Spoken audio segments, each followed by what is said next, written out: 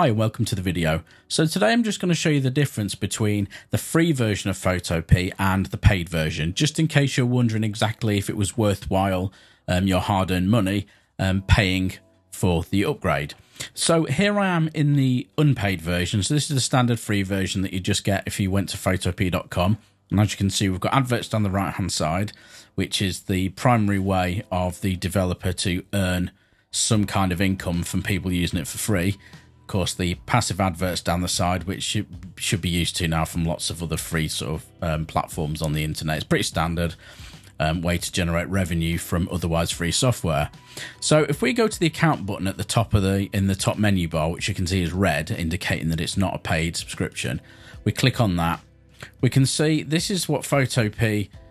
This is how Photopea officially differentiates between the two. So they say the free version, it doesn't cost you anything, of course. It has all features and 0.5 GB of P drive. Now, P drive is their cloud storage. So it's basically 0.5 GB of free online storage for your files, templates, etc. And the premium version is all features. You get 5 GB of cloud storage, no adverts, which is obviously one of the main benefits. 3,000 AI credits per month, and I will go on to this in a minute and explain exactly how that works. So if we hover over, actually, there's a little tooltip that appears. Remove background costs 1 credit, magic replace costs 3 credits, and I'll go into that in a second. 2 more steps in history. So that's if you make a mistake and you have to undo or go back in your history to kind of find out where you went wrong in something or whatever, you just get to do that for twice as far back. Not sure if that makes a huge difference to your workflow. But anyway, so let's go on to the pricing. So as you can see here, for a single user it's $8 for a month, and then you get a choice of 90 days and then a year for $15 and $50 respectively. Now, what's important to note here is this isn't a reoccurring fee. So if you pay for 30 days, $8, after that 30 days is up, you won't get recharged $8. There's no kind of contract commitment. It will just revert back to the free version and you'll have to pay for another 30 days. So that's a good thing because you're not committed to any kind of contract. If you do decide to just pay for a month, you could pay for 30 days, use it for what you need to, and then you won't have to pay again unless you choose. So that being said, let's go to the image we've got here. And let's say, for example, we want to remove this fruit at the side. There's a load of ways you can do it, obviously, but for the sake of this, I'm going to use the magic replace tool because this is one of the tools that you do get charged for credits if you had the paid account, but on the free account, you have to watch some additional adverts. So if I just select that, make a selection around that, and let me just click the remove tool here in the top bar.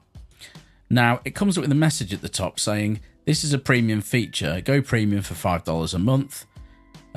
Which is slightly misleading because it's $8 a month unless you go to pay for a year and then the equivalent monthly cost is less. But anyway, or watch 2 short ads to do it for free. Now, I'm not going to watch these ads now, but you would click OK and it will bring up 2 adverts back to back that you watch through, and then afterwards it will go ahead and run that function. Now, if you don't see those, I've seen quite a bit of feedback and comments from people saying that when they click that, okay, no adverts come up and it doesn't do anything and it doesn't work. Now, 99% of the time, that's because you've got some kind of ad blocker installed that's preventing those ads from appearing. So therefore, it will prevent the magic replace tool from working. So in that case, you just have to make sure that you've disabled your ad blocker. So that's the premise of that. And it's kind of annoying, but, you know, it's still technically free. So let's go over to the paid version. So I'm logged in here to my own sort of Photopea account. So you can see straight away, no adverts down the side. This is what I use to do all the tutorials in because I don't want the side being cluttered by adverts and I want things to work as smoothly as possible.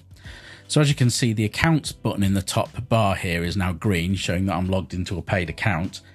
And let's go and do the magic replace tool on this fruit as we were going to do a minute ago.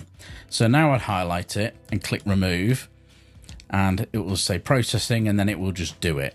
Hopefully we get the result we want. There we go. Now that's used up 3 AI credits. And so if I go into the account now and click on AI credits, you can see this is how you keep track. You get 3,000 a month for a monthly subscription. So you can see in March so far, I've used 21. Now, using the Magic Replace tool uses 3 credits. So that isn't 21 times I've used the Magic Replace tool. It's much less than that, because every time you use it, it uses 3 credits, whether it gives you the result you want or not. So it's still quite a lot, but it's just to bear in mind you don't get an infinite amount. Now, if you use like remove background feature, which I'm not going to do here because I've covered it in loads of videos, but if you use the remove background feature, that uses 1 credit. But again, just to make you aware. And it doesn't seem to matter what size part you use the Magic Replace on,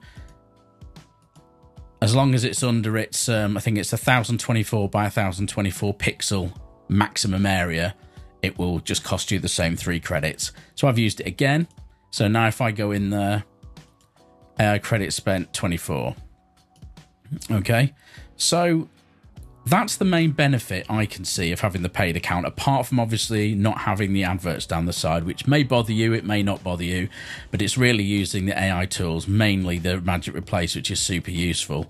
Now, one thing I can suggest is, if you can't justify or just don't want to keep paying repeat payments for the to use this tool more efficiently, it might be worth, just if you've got a few projects or a few images that you feel like you're going to do a lot of work on that you would use the Magic Replace for, and you think it could be really useful, then it kind of makes a bit more sense to kind of group some of these projects or images together.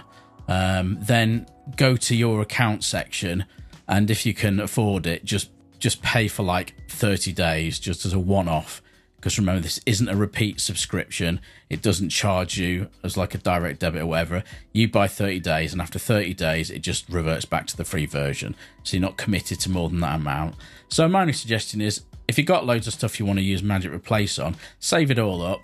Just pay for the 30 days if you can, and then just use all your credits across those projects instead of doing it a little bit here and there. Because if you've got a lot to do on the Magic Replace tool, it is going to get pretty frustrating having to watch 2 full adverts every single time you want to use it. But if you're only using it for the odd thing or two, then it's honestly no real pain watching the adverts. It's just if you've got a lot to do, it does make it a little bit less efficient.